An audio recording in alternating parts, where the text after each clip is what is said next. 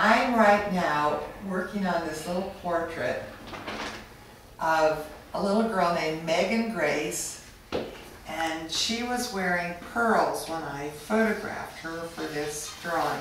And the way that I paint them is I start by painting just like a white line. They were white pearls. Hello. And I paint the white line and let it dry, and then I'm going back in it the next day, and I'm just making these little white spots that are a little wider than the line.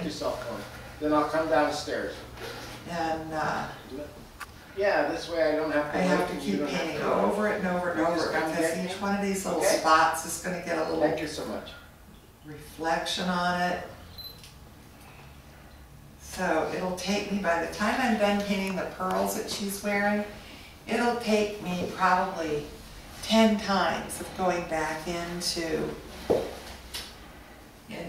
the jewelry in order to get it so that it really looks like what it is. But when you're painting, if you just keep going over something and you don't feel like you're finished, if you're patient, you can just very carefully work and work, and then go back and add some more things and work on your idea. I put my finger down beside where I'm painting to hold my brush steady. And it really helps me hold my brush steady. Okay, I'm just